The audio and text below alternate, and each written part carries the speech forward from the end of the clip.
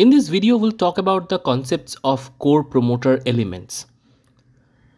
So core promoters are generally defined as a stretch of DNA that directs the initiation of transcription.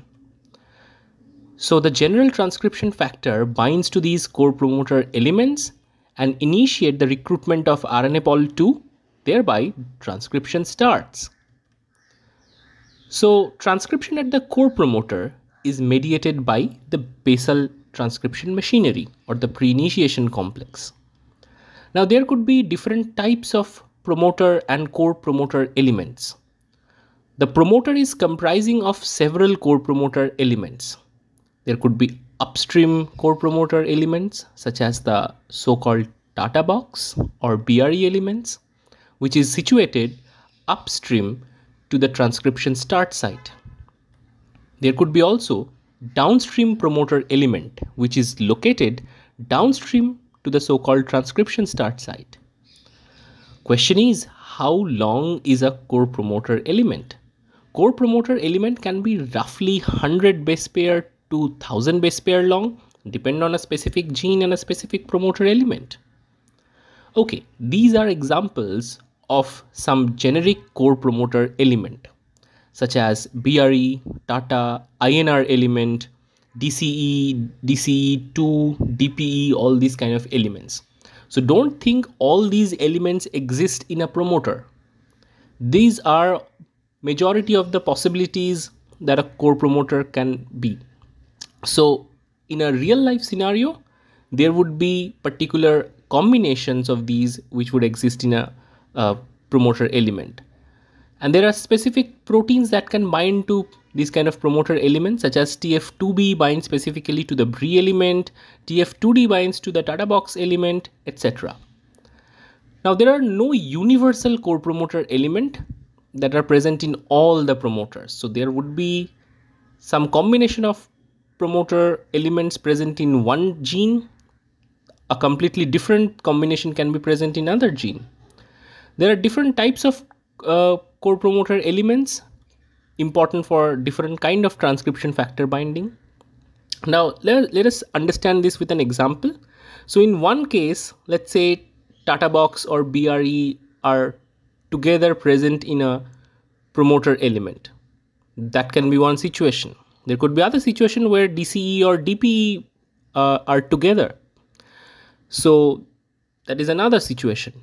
But you won't find TATA box, BRE, DCE, DPE all together in one gene promoter. That's not possible. Now there are two different classes of promoters known as focused promoters and dispersed promoters.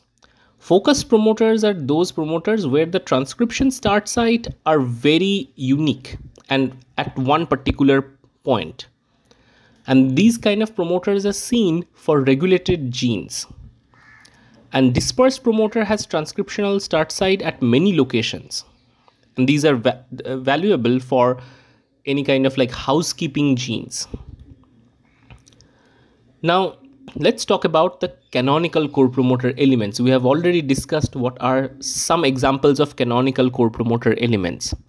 But besides them, there are non-canonical core promoter elements which doesn't have any of these well-known, well-characterized promoter elements.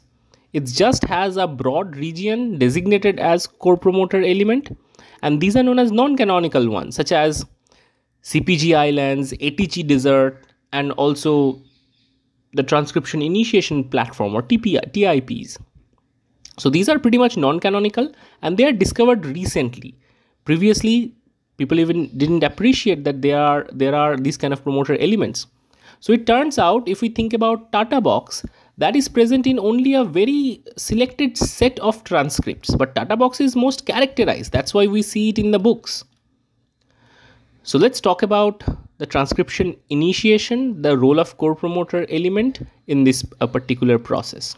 So TATA box core promoter is really important for the TF2D to bind. TF2D has the TATA box binding protein as a subunit which binds to the particular DNA, and TAF or TATA box binding protein associated factor is a transcription activation domain. So it interacts with other molecules. So In this example, the TF2D can actually distort the DNA architecture. It can create a almost 90-degree bend, and it interacts with the DNA with the help of beta pleated sheet, which is non-typical to any transcription factor. Generally, transcription factor interacts with each other with the DNA via alpha helix. All these kind of nitty-gritty details about the transcription factor binding and general transcription factor binding to the core promoter element came from extracrystallographic studies. Later on, TF2B binds to the DNA just adjacent to the TATA box, which is the BRE element. So BRE element and TATA box often coexist together in a core promoter. Eventually, other components like TF2F, TF2E, TF2H would bind. TF2H would phosphorylate the tail of the RNA polymerase, which is a start signal for the RNA polymerase to move along the gene, and thereby transcription starts. Now let me tell you, there are strong promoters, there are weak promoters. How do you know what are strong promoters and weak promoters? So the readout is very simple. The amount of RNA that are produced. Strong promoter would produce more and more rounds of transcription, so more mRNA would be produced. One can use reporter gene assays where they place a reporter gene such as a GFP coding sequence underneath a particular promoter to understand and ask the question whether it's a strong promoter or a weak promoter. So in this example, you can see hypothetically 2 molecules of GFP are produced. And in the next example, you can see 4 molecules of GFP are produced. So obviously, the promoter on the right hand side is a stronger promoter than the left hand side. And this can be figured out using reporter gene assay. The fluorescence intensity will indirectly show us how strong a promoter is in this case. Okay, now when we talk about the promoter elements, we have to think about the histone signatures in the promoter element, because all these histone signatures would determine many aspects. Most of the cases, core promoter elements are nucleosome free regions. There are other situations as well. Mostly, there are specific histone modifications are associated with promoter associated nucleosomes.